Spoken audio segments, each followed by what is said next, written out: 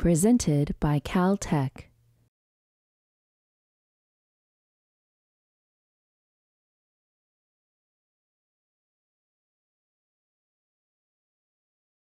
It's my pleasure to introduce our next speaker, Peter Molnar, Professor of Geological Sciences at the University of Boulder, University of Colorado in Boulder, and fellow of the CIRES Institute, which stands for Cooperative Institute for Research in Environmental Science. I learned today that Peter had a very, very interesting career. So he got a bachelor's degree in physics from Oberlin College, and then a PhD in seismology from Columbia University. He then did a postdoc at Scripps, and then went to MIT, where he taught for several years. And then he decided to take a break from teaching and focus more on research. So he was a postdoc for several years, and then he moved in 2000 to the CU. In Boulder. So Peter has done a lot of outstanding contributions to global tectonics. He's well known for having worked on problem on mantle convection, crustal deformation, and mountain uplift. And he's worked on problems related to climate tectonics interactions. And today he's going to talk about the growth of the Tibetan Plateau and the possible impact on the Asian climate. Thank you.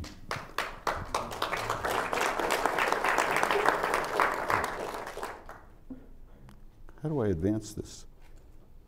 What am I doing wrong? Yeah, that's what I thought, but oh, there we go. Okay, I'm going to talk about the role of Tibet. This is the Tibetan Plateau in the development of climate over Asia over the past 10 to 15 million years. I'm going to give you an introduction to how the plateau has grown and then talk about climate. But there are two main points. The Tibetan Plateau reached its maximum elevation of roughly 6,000 meters 10 to 15 million years ago. This is a bit speculative, but note, this is 1,000 meters higher than it is today. We think it's come down some distance. And the second, the growth of Tibet has affected the surrounding climates, but in different ways. And in particular, not much as an elevated heat source. This is the common idea that we've had for years. It's what drew me into this. I've been wrong now for 25 years. And it's what Bill was saying is not the way to look at things. And I think many of you are not trained in the solid earth, so I'm going to be a bit elementary in this first part. But we can think of mountain ranges as being a bit like icebergs. You all know that when you see an iceberg, only 10% of the ice stands above the sea level. Most of the ice is buried. The same holds for mountain ranges in general. We have a crust that's less dense than the mantle underneath, and where you have high terrain, in many mountain ranges, you have a crustal root. Unlike the ice, where it's a 10-to-1 ratio, you see 10% of the ice, it's more like a 6 or 7 degree factor ratio of the height versus the excess thickness in the root. This is named for Airy, Sir George Airy, the astronomer royal in Britain in the middle of the 19th century. We have another version of isostasy, which is Archimedes' principle. You can imagine the density within the mantle, or the crust, varies laterally, and in particular because it might be hot. But in either case, if it's hot underneath here, it's thermally expanded, so the region will stand high. But there'll be some depth of compensation where the weight of the rock above, or if you like, the lithostatic pressure, just pressure to an atmospheric scientist, becomes constant at all depths. So I'm going to show you an animation that Tanya Atwater made years ago. First, we'll just run this. India, we have crust is the light color, the hot color is mantle, water is blue, ocean water is blue in here. You've noticed that India has just moved north and plowed into Asia. There are a few things we know quite well. We know where India has lain at different times in the past. This is a map showing Tibetan Plateau today, India, and then the Indian continent, for instance, 69 million years ago, lay way down here, south of the equator. Here's the equator, and it's moved north steadily. Plotted here, the northeast corner, this corner, or the northwest corner in blue, the corner up in there, distance on this axis versus time going backwards 10, 20, 30, 40 million years ago. Very rapid convergence of India northward towards Asia, and then a slowing beginning around 40 or 50 million years ago when India collided with Asia by some definition of collision. All of this is in flux. I feel like my whole field is falling out from underneath me right now because everything we used to think is wrong, and I'm going to avoid all those things that are wrong, or I'm going to try to avoid all those things. Try, I think, is the operative word. So let's go back to this animation. I'm going to show you this a couple more times. First, the Himalaya. The Himalaya is formed by slices of the northern edge of India as India plunges beneath Eurasia. So this is Eurasia over in here. And watch this part of it. As I said, it's built by slices of the Indian crust thrust atop the Indian subcontinent. So if we run this, oh, that's not what I wanted to do. We run this forward, watch in here, a new fault will form, or another one will form, you build a high mountain range. And there are the Himalaya, right there, and all of this crust in here used to be part of India. That's all the Indian side, and that's been built over the last 40 or 50 million years. And we know that pretty well, I think. A modern present-day cross-section drawn north-south, south on the left side over here, through the Himalaya, coming from stable India out here, crust of 40 or 45 kilometers thick out in here, plunging beneath the Himalaya. Slices of the top part of the crust have been taken off to build the Himalaya, a slice from further north taken off earlier. You've had some melting to make some granite in here, and then these layers are meant to be folded up sedimentary rock deposited on the northern edge of India when you had a continental shelf. The green would be the only remaining remnants of the ocean floor that lay between India and Asia, and then this red over in here would be granite on the southern edge of old Asia, southern edge of Tibet today. Okay, now let's do this again. This time focus on Tibet over in here. This is going to grow into Tibet, this entire region. These lines mark faults that will become active, and what's going to happen is the crust is going to thicken in this region. So we move into it collides, you start building the Himalaya, you thicken this crust, and then you build a high plateau back in here with thick crust underneath. The argument that I gave you before, based on Airy's idea, this picture right here, you've thickened the crust so you have a high plateau lying above. And we think that Airy isostasy accounts for high terrain in most mountain belts, like Tibet, most of Tibet, but I'll argue not entirely. The Altiplano, the high central part of the central Andes in South America. But Pratt isostasy, where you have a hot upper mantle, this accounts for the depth of the sea floor, a wide area of the world, of course. Why East Africa is high, why the Basin and Range in Nevada, western United States, why it's high, and maybe even the southern Rockies over in here. Now, one more part of this that's important and easily comprehended, I think, by atmospheric scientists is if you plot pressure, lithostatic pressure, this is the weight of the rock per unit area going down, of course it increases. The slope in here depends on the density of the rock, so it's a gentler slope when you go through crust, and then it increases. If you plot that under the lowlands over here, you get a curve like that.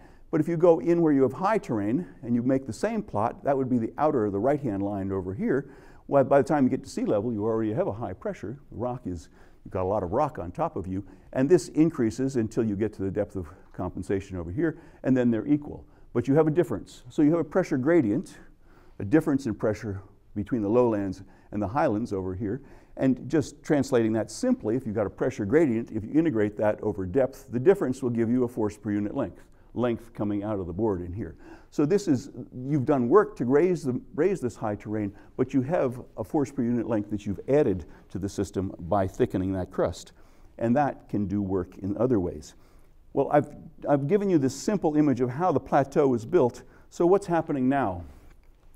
Okay, this is if we want to know what's happening now, we look at earthquakes. Earthquakes are a very, very simple way of seeing what's going on. So each of these symbols marks the location of an earthquake that's been studied quite thoroughly. And for those of you who know these symbols, I won't explain them, but those of you who don't, just think of it this way. The blue ones show what we call normal faulting down here. That's when two blocks of crust move apart, and the upper block on a dipping fault moves down. So the result is you thin the crust when you have this kind of faulting. And that's what we see throughout much of Tibet. On the flanks, such as along the Himalaya out in here, or on the northern flank up in here in the Chilianshan, the opposite takes place. You have horizontal convergence of crust, and if you have a dipping fault, the fault that's on the upper side moves up and over the other one, or alternatively, the one on the lower side moves down and under.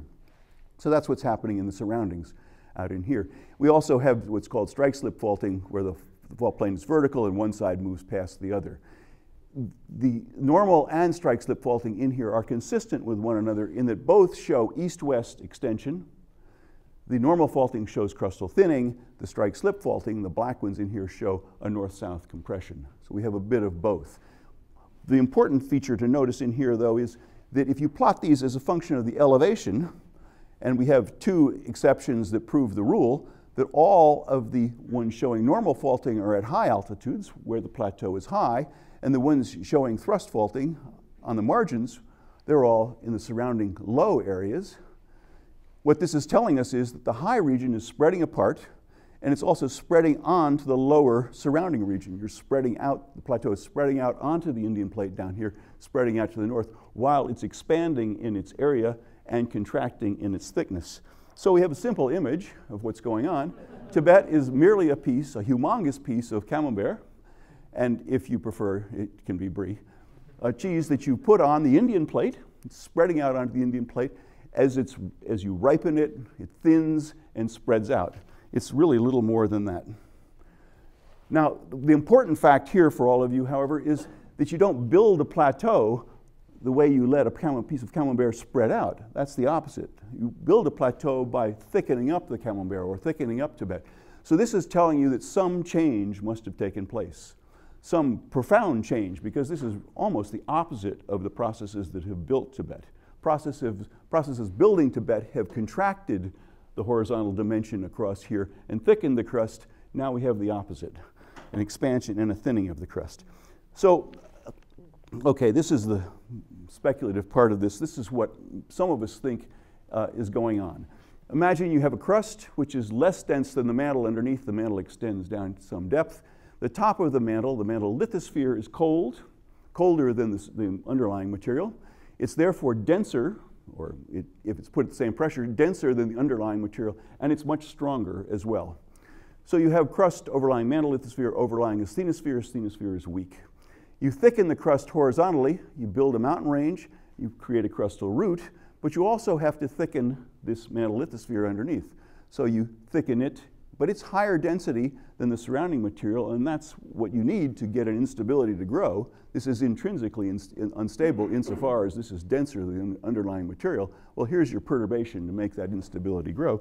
So let's let it grow and go away. We imagine that this dense material disappears. So the blue, this light blue, is showing you material that's now gone. This is like taking the load out of a ship. The ship will rise. The surface should go up because you removed a weight on the bottom. You removed the keel on the bottom of a ship, if you like. Surface will rise. Crust-mantle interface will rise a little bit. Not a lot. We're talking 1,000 meters here, not 5,000 like the height of Tibet. And what this does, by raising this whole surface, you put potential energy, gravitational potential energy into this system. The same, it's available to do work. It's the same concept that Lorentz gave to the atmosphere in 1955, long before we solid Earth folks realized what was going on. And that available potential energy, when the surface rises, can then power an outward growth of the plateau. You can imagine the plateau growing wider by thrusting out on its margins and extending in the middle. This is the image that I'd like to plant in your mind, although I should emphasize that we are only a small number of people in the world who think this is actually what happened. Okay, I'm going to run this one last time, and this time watch the mantle lithosphere under Tibet in here.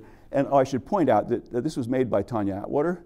She did this for my 60th birthday, and therefore it honors my prejudices, but not necessarily all the facts. That's what I meant by, whoop, that's not what I wanted to do. That's what I meant by not everybody agreeing. So India plows in, you thicken the crust, you thicken the mantle lithosphere, a blob drops off, and you suddenly have very hot upper mantle right in contact with the crust, or at least at shallow depths. And you have a gradient in the thickness of the crust as well in here. So in this picture where you've thickened crust and mantle lithosphere, removed mantle lithosphere, the surface went up, and then you've spread everything out. How would we test that? Well, we should have geophysical evidence for a hot uppermost mantle. We do. That's easy to show. I'm not going to. Enhanced volcanism, when you thin this cold layer, you bring hot material closer to the surface, you enhance the opportunity for rock to melt, so you expect volcanism. An outward growth of the range, the thrusting on the margins here. You'd expect the thinning of the plateau, the high region in here would thin, And then you'd expect an increase in surface elevation in this phase back in here. And let me say, this is the one part of all of this that we haven't successfully tested. There are those who say this didn't happen, and I simply say their data are not very good. So volcanism, just a photograph, all this black rock is basalt capping all the high terrain in here in northern Tibet. No problem finding basalt, basaltic volcanism up there. You can't digest this slide. The point here is to show that many people, all these authors, have shown when there's a change in the style of deformation. The Tian Shan suddenly grew rapidly beginning sometime around 10 million years ago. The Gobi Altai, maybe a little more recently. Lake Baikal started to open 10 to 7 million years ago, working all the way around. The Shillong Plateau is young, 14 to 8. Folding of the Indian Ocean floor around 8. All around here, there's been a big change in the style of deformation inferred from a spectrum of observations beginning somewhere around 10 to 15 million years ago. Well, some of them are a little bit younger, but of that order. Then if we look at Tibet itself, we have these regions where you have normal faulting grabens in geologic terms, and these have been dated over the past few years. Almost everything, I think everything in fact, almost everything in the 20th century, there's an exception. And all of these again are in the same range, 14, 10 to 6, 13 and a half, 7 to 5, 8, and so forth. All in the range of roughly 10 million years ago. This is when the extension of the plateau began. If we can measure that present day extension of Tibet, across Tibet, the extension, and we can measure with GPS, we can measure the crustal thinning of Tibet, assuming conservation of mass. If we take that rate, the present day extension rate, extrapolate it back 10 or 15 million years, that's how we get a drop of 1,000 meters. The mean elevation of Tibet has come down 1,000 meters. I'm not going to talk about what the world would have been like with a plateau 1,000 meters higher than today, but paleoclimatically it might have been important. Since everything we used to think about Tibet's climate history is proven to be somewhere between not right and wrong, I'm not ready to go there. Okay, but to summarize, mantle lithosphere beneath northern Tibet was removed sometime in this 15 to 10 million years ago. The surface rose, the outward force per unit length increased, folding up mountain ranges like the Tian Shan, the Chilian Shan, eastern Tibet, the Shillong Plateau, and all around the edges. And the surface subsequently dropped roughly 1,000 meters. Okay, here's a summary now of on the 10 million year or 20 million year time scale climate change. All of these show time series. All of these plots are time series of different kinds. In all cases, the right-hand side is the present. Then you go back 5, 10, 15, 20 million years when you can. Sometimes you don't go back that far. I'm going to focus on two areas and then move to a third with a different point of view. First, the areas of loess deposition. Loess is wind-blown dust. If you go to the western edge, you've had deposits of wind-blown dust going back more than 20 million years. Present 5, 10, 15, 20, back more than 20 million years of wind-blown dust. The big increase in here is associated with ice ages. When you had ice ages, both the earth cooled, became drier and stormier, so you kicked up a lot of dust at that time. If you move onto the Loess Plateau over in this area, all the places that have been studied, and there are more than what I show you here, the Loess deposition began about 10 million years ago. So 10 million years ago, an increase in Loess deposition, not very far from Tibet. Needless to say, we would like to associate them in some way or another. Well, what happens? How do you get Loess? First, you need to have big storms. You've got to have very strong winds to get the dust off the ground and up into the atmosphere before you can take it anywhere. So big storms like this, and they come in the spring. This is a plot showing you monthly values of strong winds on this, and and dust outbreaks shown in the bars in here for two different time periods. The white and black are just different time periods. And what you see is January, February, March, suddenly you get a big increase, April, even more, May, and then it dies back down again. The big time of activity is March, April, and May. This is work from Gerard Rowe several years ago. Let's start with this plot up here. This is a plot of temperature at 850 millibars, roughly 2 kilometers up in the atmosphere. Blue is cold, minus 10 degrees, minus 10, minus 15, maybe minus 20 degrees C in March, April, and May, springtime. Blue is cold in the north. It gets warmer as you go south. No surprise here. This is an outline of Tibet, an outline of Mongolia. Japan's over here. And what Gerard has done is he's plotted for 6 big dust storms over the past 50 years, more than 50 years. And what happens in the big dust storms is you get big cold outbreaks coming out of the Arctic, coming across Siberia, moving into Asia. So you see this big cold area. Normal climatology, cold is way up here. It's way further south, moving out over Mongolia, over in here. Big cold outbreaks. And the logic here is that one has these cold outbreaks then moving over the mountains, and you get Lee cyclogenesis. So there's already a cyclonic flow at the cold front coming in. It goes over high terrain, and then when the air moves down over lower terrain, the column of air stretches out. So you can look at this. This is the ice skater with her arms spread wide, and she moves down over the lowlands, pulls her arms in. Of course, she spins faster. When she spins faster, the winds are higher. You can pick up the dust when that happens. So how does Tibet figure in this? Here you have Lee cyclogenesis up here in the Mongolian Altai, behind the Mongolian Altai, behind the Gobi Altai, maybe behind the Khangai. The Lus Plateau is over here. Tibet's over there. It's not easy to say that Tibet's really relevant. So maybe it's not. Relationship of Lus deposition over North China to the Tibetan Plateau and its growth. The first explanation is there's none at all. Now, I was and spent most of my life as solid earth geophysicist, so I'm not going to quit. Remember, when you raise the plateau, you increase the force per unit length that it's applying outwards. Remember, if you integrate down pressure down in the lowlands, the pressure's lower than it is beneath the high area, even if it's made high because it's hot. So the red is showing you the force per unit length that you get. So if we raised Tibet 10 or 15 million years ago, we increased the pressure, force per unit length, that Tibet applied further north.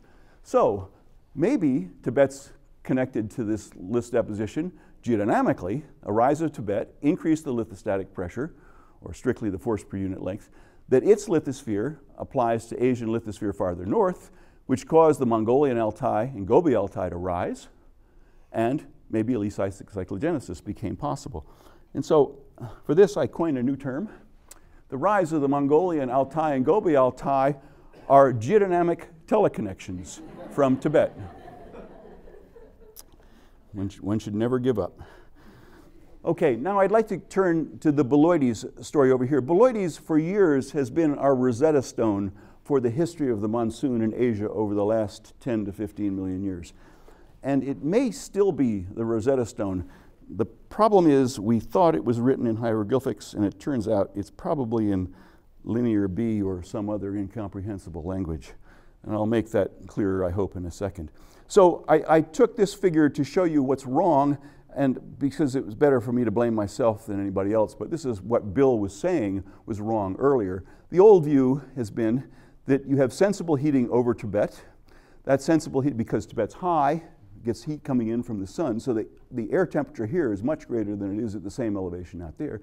So you have ascent over here, draws moist air in, condense, precipitate, and you get this cross-equatorial circulation.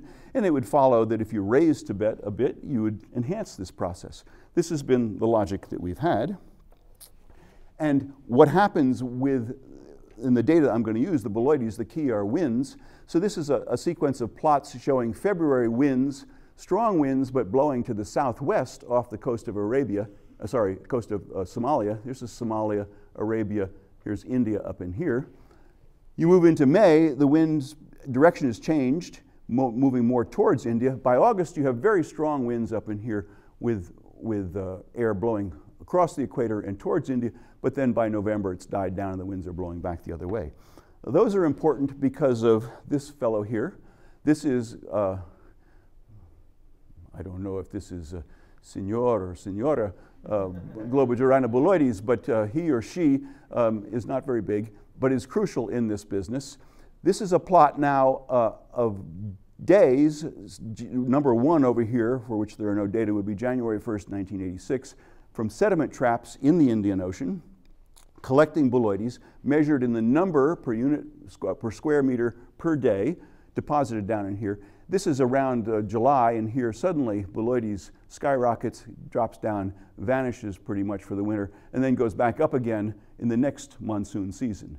The logic is Globigerina bouloides, the vast majority of these guys live at high latitudes where it's cold, it likes cold water, but it likes cold water also in the monsoon region when nutrients are brought up with it. So this has been forever our measure of the strength of the monsoon.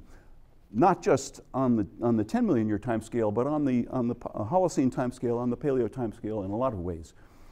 And so here we plotted going down 0, 5, 10, 15 million years ago, and the age, the percentage of Globigerina bouloides at this ocean drilling project site in the Arabian Sea. And you see this big increase around 8 or 9 million years ago. This is work goes back more than 20 years by Krohn and colleagues, by Warren Perell and colleagues. This is classic work. The age probably has shifted back a little bit, maybe a million years. So with modern timescales, it would be a little bit older. But anyway, you see this big strengthening, and of course, we all thought this was due to strengthening of the monsoon. Okay, well, ideas have changed. First of all, this is the upper troposphere temperature. Bill showed a picture similar to this. This is from Bill's work. And if Tibet were really crucial, you'd expect the upper troposphere to be hottest over Tibet, and it's not. It's hottest over northern India. So there's something a little bit wrong with the picture. Bill showed you this picture where he emphasized moist static energy. The plot really is something else, but let's not worry about that. He went through this in quite a bit of detail about how the monsoon forms where, or the maximum ascent forms where the moist static energy near the surface is at a maximum. You have ascent cross-equatorial circulation in the two ways. And he showed data in this paper consistent with that. The red line, think of this as moist static energy. It reaches a maximum at about 25 degrees north in the monsoon. The blue is the rainfall. It's slightly equatorward, as theory would predict.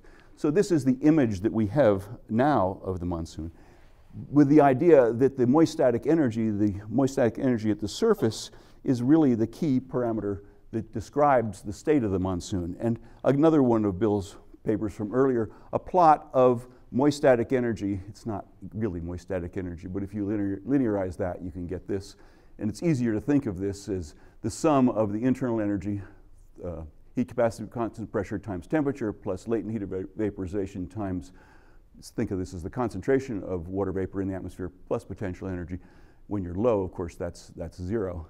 It's a potential energy per unit mass, of course. The maximum is not over Tibet by any means at all. It's south over India. So this is beginning to cast some doubt about Tibet's role. And then Bill later on did this work with Zhuming Kwang, where they ran a general circulation model with 3 conditions. So these are three runs. Each row comprises the results of a single run. The top one with modern topography, being atmospheric scientists, Tibet is defined by some pressure surface up here, not by an elevation, but it's still, you can all recognize it up here. One with no elevation, still coastlines, and then one with the same present day elevation distribution except no Tibetan plateau, just a Himalaya down in here. And remember that theory says that the upper troposphere temperature, this is the upper troposphere temperature, way up between what, 8 and 14 kilometers or so, up in the atmosphere. The maximum there should overlie the maximum in the moist static energy down here, and you can see this maximum does pretty well overlie the maximum there. This, in fact, does pretty well overlying the maximum, but notice this is quite a bit farther south. That maximum, the center is over the Bay of Bengal down here, which is down here, so this is much further north. But the case where you have no Tibetan plateau is not very different from the case where you do have a Tibetan plateau. There's a bit of a difference, but not a very important difference. And the rainfall is shown over on the right, and the rainfall is consistent. The rainfall without Tibet and with Tibet is pretty much the same, but when you don't have topography at all, it's quite different. Okay, what is this telling us? Well, the feature that I want you to really focus on is more subtle. Notice the gradient in moist static energy, very low up in here, and then a very steep gradient before it gets high up in here. The same thing down here, very low, and then steep gradient to where it gets high, whereas you have a very gradual gradient coming across where the moist static energy here is reaching its maximum over peninsular India, way to the south over in here. What's going on? what's going on here is that the cold, dry air from the northern area is getting across without any trouble, and it's mixing with the hot, wet air, hot, moist air that's coming off the Bay of Bengal in here. So you're diluting this hot, wet air. So the role that Tibet plays, how does Tibet affect the South Asian monsoon? Tibet blocks flow of a cold, dry air, that is, with low moist static energy. It can be either cold, or it can be dry, or both. That's the air in the north. It blocks that. It prevents that air, cold, dry air, from mixing with the hot, moist air that forms over India down here. It's very simple. It's beautiful stuff, and it all rests on very good theory that had been done by others in the past. But then it poses the question, Tibet, is it necessary at all? Do we even need a Tibetan plateau for this? Well, I'm going to digress briefly on the modern climate. We can look at this. Does heating over Tibet matter for the monsoon? We can correlate moist static energy over Tibet with monsoon rainfall over India, correlating this quantity, temperature, specific humidity, the concentration of water vapor, with rainfall over India. And that's what we've done for 3 parts of the monsoon: the early season, the main monsoon season, and the late season. Positive correlations are in red, negative correlations are in blue. We're correlating moist static energy over Tibet with rainfall over India. And you can see in the early season there is a correlation. In the main season, there's not much of a correlation. None of this is statistically significant, as I recall. You'd have to get above 0.2 for it to be statistically significant. In the late season, you do have a correlation. So there's a hint, as far as this test is concerned, there's mild success, but only in the early and late seasons. So maybe Tibet shouldn't be ignored, but it doesn't seem to be very important. Okay, well, let's go back to Bouloides. Bouloides back in here, this picture, this goes back to Krohn and his colleagues and Warren Prell and his colleagues. The drill hole that this is taken from is on what's called the Owen Ridge, this feature that's coming up right through here. Oh boy, I am going too slowly. So the Owen Ridge, it was drilled into here. You can see all this sedimentary rock is tilted, and you can see channels cut into it. In fact, Owen Ridge, 10 million years ago, wasn't there, it appears. The Indus fan water came out here, poured all over, just crossed through here. There was no Owen Ridge. It emerged around 8 million years ago, and it's been there pretty much since 3 to 6. What happens when you have deep water? Remember, Globigerina bouloides is calcium carbonate. It's a calcite. When it is deposited at shallow water, it stays there with no problem. But when it goes to deep water, it dissolves. The dissolution of calcium carbonate increases precipitously in the deeper part of the ocean. This blue line is the accumulation rate for calcite, like Globigerina bouloides, and you get deep enough and you get zilch, nothing down there at all.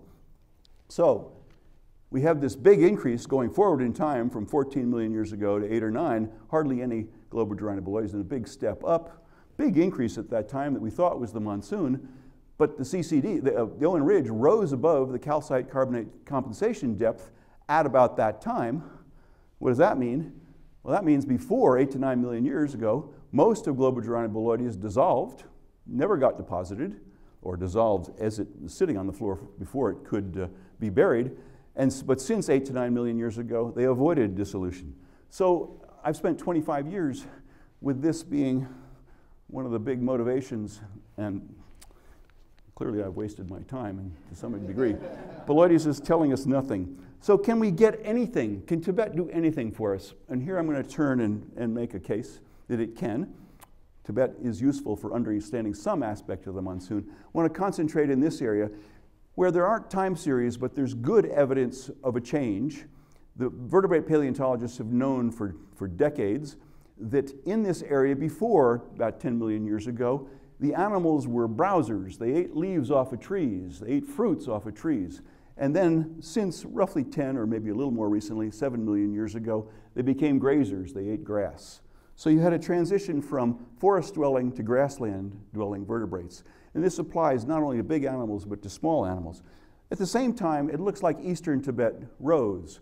I'm the same compilation of lots of dates. These are particularly important, but I'm not going to tell you how. just say that they point towards eastern Tibet rising in the last 10 million years.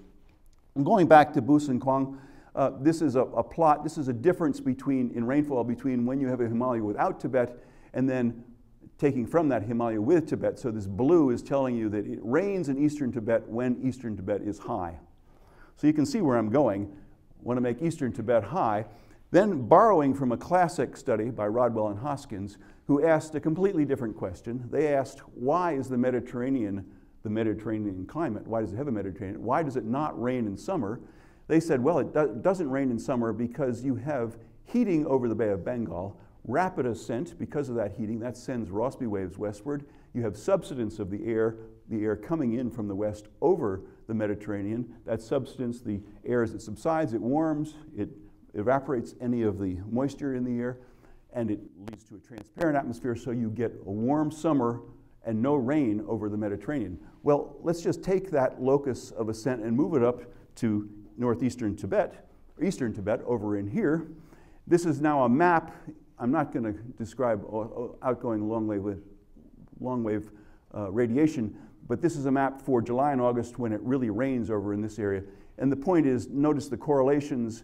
When it rains over here, it doesn't rain over there. Vice versa, when it's dry over here, it is likely to be rainy here. The correlations aren't overwhelmingly large, but there is a correlation, a negative correlation between rainfall over eastern Tibet and over northwestern India. So the logic is, eastern Tibet grew upward and outward since 10 million years ago. Increased elevations enhanced condensation and orographic precipitation there in eastern Tibet. Latent heating over eastern Tibet sent Rossby waves westward and induced descent over northwest India and Pakistan, and descent of the dry air suppressed precipitation and led to an aridification of northwest India. That's aridification of this area because of a rise of that area. Okay, this is my last one. How might the growth of Tibet affect Asian paleoclimate? Well, monsoon rainfall in general over India, weekly at best, and only in the early and late monsoon seasons. The List Plateau with dust, well, maybe it did, but only via geodynamic teleconnection, and rainfall or aridification over northwest India, maybe, and if so, via Rodwell and Hoskins mechanism, it's the Gill model, a teleconnection.